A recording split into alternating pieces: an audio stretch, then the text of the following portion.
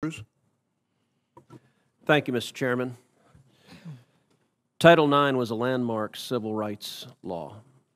It helped create the incredible breadth of women's sports and girls' sports that we see across the country. I believe in girls' sports. I believe in women's sports. I'm the proud father of two daughters who are both athletes. I think participating in competitive sports is a wonderful thing for a young girl. I think it is a wonderful thing for a woman. And I think, unfortunately, today's Democrat Party has decided that women's sports and girls' sports no longer matters, and they're willing to push radical legislation designed to destroy girls' sports and women's sports. Ms. Gaines, I want to thank you for your courage. You are relatively young, but you have demonstrated incredible courage. And because you have dared to speak up, you have been demonized, you have been vilified. I saw when you were attacked by a leftist mob at San Francisco State University for daring to speak up. You had an incredible record as a swimmer at the University of Kentucky. You were a two-time NCAA All-American. You were a five-time SEC champion. You're an SEC record holder and a two-time Olympic trial qualifier. But yet on March 27th, 2022, something changed. What happened on March 17th, 2022? That's when Thomas and I raced in the 200 freestyle and again resulted in a tie. And so you tied. What was the consequence of tying? We went behind the awards podium where typically you're handed your trophy, you're marched out, you're named an All-American. And so we go back there, and the official looks at both Thomas and myself and says, "Great job, but you guys tied. And we only have one trophy, therefore we're giving this trophy to Leah." And I question this, and I say, why? And at first, I shortened it in my testimony, but really he stumbled on his words. He didn't know how to answer this. And at first he's, well, we're just doing this in chronological order. To which I further pressed, and I said, okay, well, what are you being chronological about? Because we tied. And if we're doing this off alphabetical order, G comes before T. So what are you being chronological about?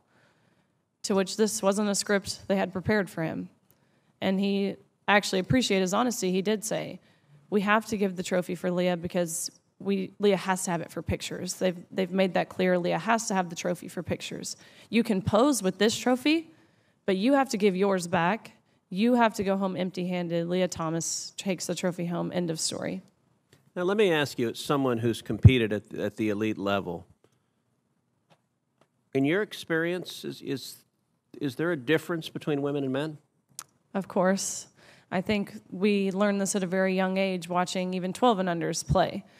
Going through puberty causes irreversible advantage, that no matter the training, no matter the diet, no matter any alterable change you can make, will overcome that male advantage.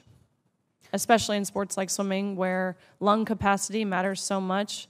Even something as silly as throat size, men have on average a 40% larger throat, which sounds like it's nothing, but when you're grasping for air, that 40% larger throat makes a huge difference in athletic success, not to mention height.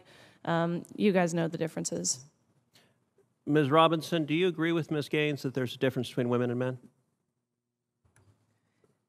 If the question is about trans women... I'm just asking, is there a difference between women and men? What I can say is that the NCAA has rules in place. They've had rules in place for the last decade, and when this competition happened, I'm going to try again. The rules were clear. Do you believe there's a difference between women and men? It's a yes-no question. Do you believe there's a difference? Oh, I think that we're talking about this case with the NCAA. No, I'm asking a question. Do you believe there's a difference between women and men? Most people could answer this very simply.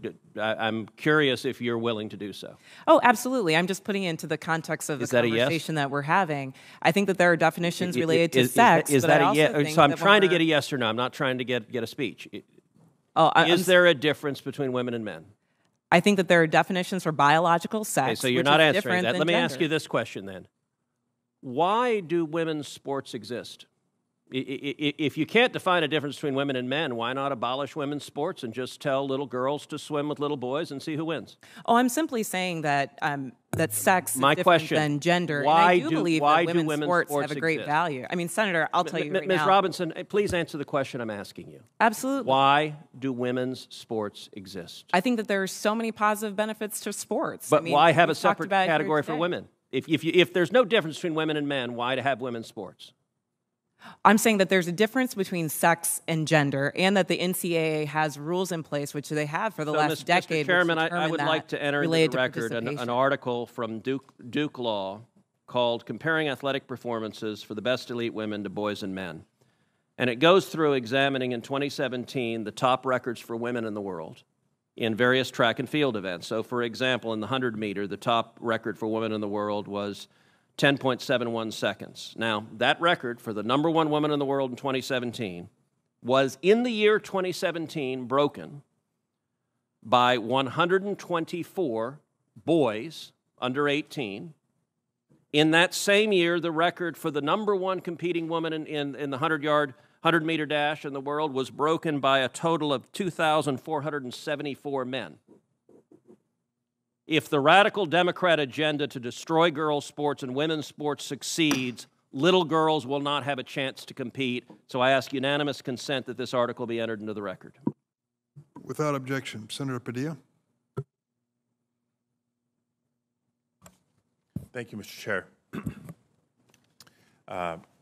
Colleagues, a recent